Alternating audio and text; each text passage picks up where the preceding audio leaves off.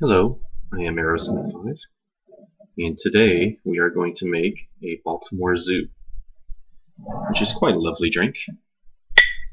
I think you'll all enjoy it.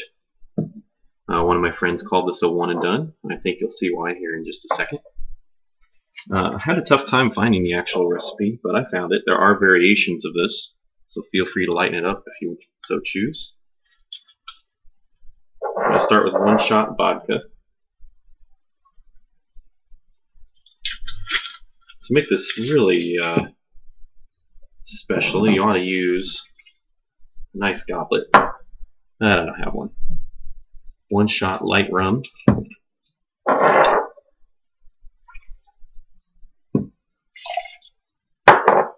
See, it's getting yummerier all the time. Last time, I went out with a group of guys for a bachelor party and we tried to have this made. They told us it was illegal to put that much alcohol in glass. Must have been a local thing. 1 shot gin. Good old Bombay Sapphire.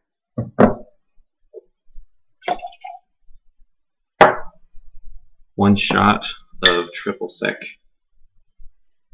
So this is something you can think about, you know, when your significant other says, hey, I only want you to drink 1 drink.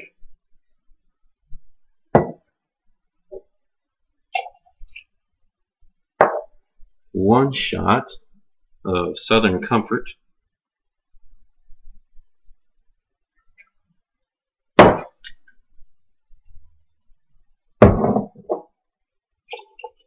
Yeah, it gets a little color on that one. 1 shot of amaretto. I love amaretto. It is just yummy.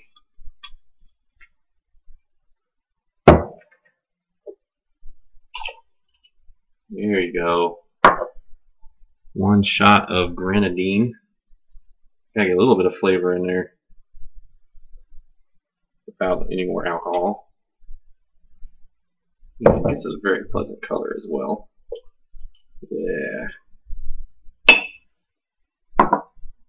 And of course, a dash of sweet and sour. I don't know how much a dash is, but that looks like a dash to me. And last but not least, just 1 splash of beer. I have Killian's today. Just happen to have a lot of it at the moment. So that's 1 splash beer. And then, of course, I gotta try this sucker out.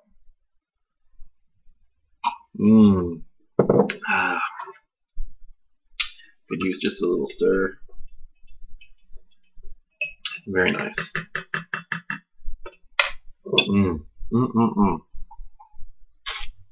Yes, definitely a one and done. I have had as many as 3 in one night. Don't recommend it. You see that pretty color? Yes. Enjoy.